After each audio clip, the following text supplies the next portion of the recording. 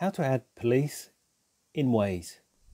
In this short video, I'm going to show you how you can set up alerts for the police in the Waze app. But before I do, please don't forget to like the video and subscribe to my channel. Okay, straight into it.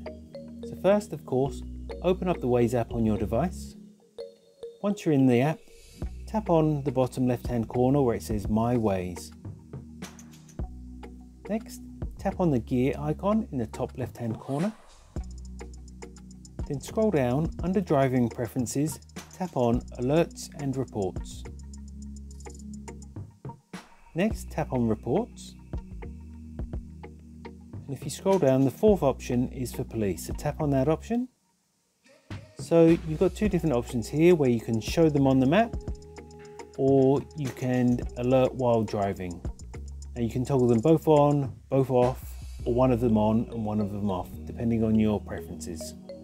And that's all it takes to add police alerts on the Waze app. If you found this video helpful, I'd love it if you liked the video and subscribe to my channel.